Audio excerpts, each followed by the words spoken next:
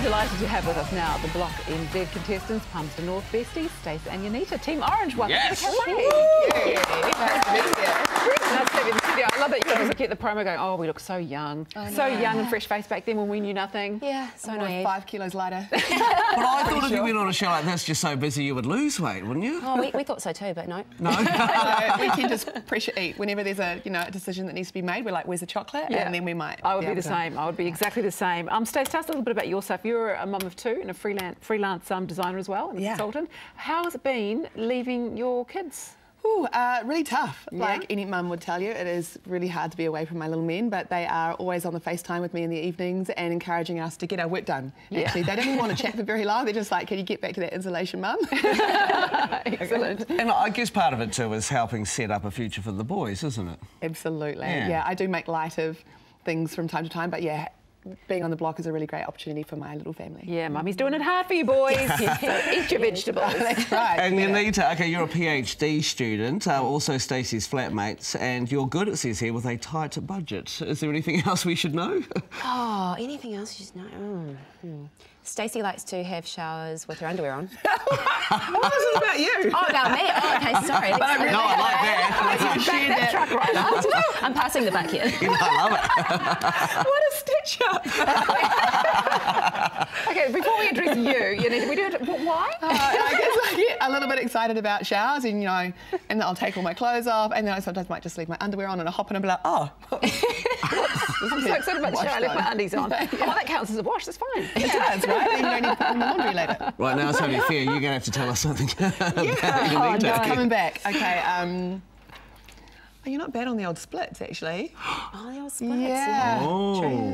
Being the dancer that she is, she can just whip out splits whenever she needs to. Don't ask me to whip it out now, though. Okay, I was Yes, we're we're having some room up here. We're having some hula lately. No, we can't let you rip anything right now before you actually tear anything, before you get stuck in back to your houses.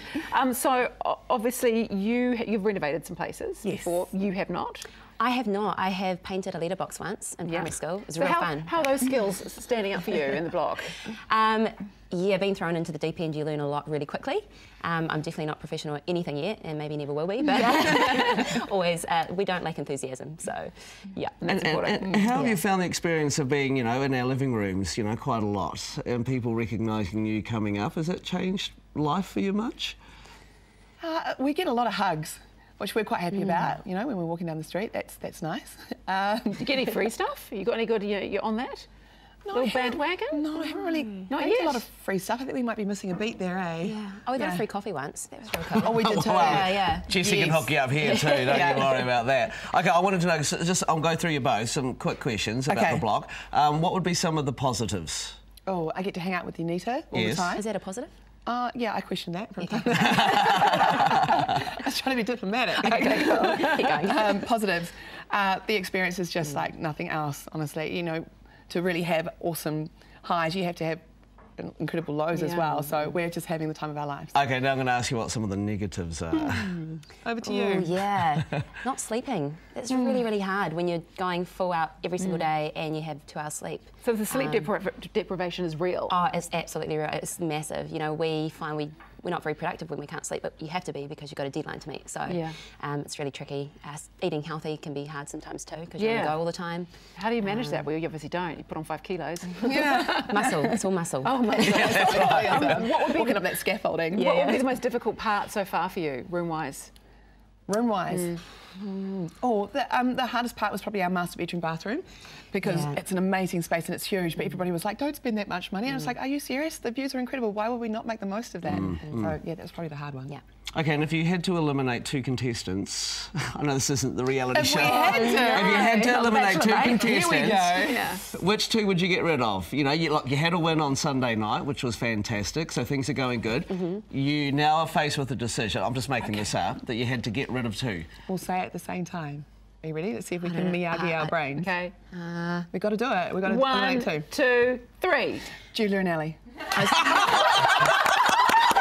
Good. You didn't say one thing. I just forgot. And why would you choose them?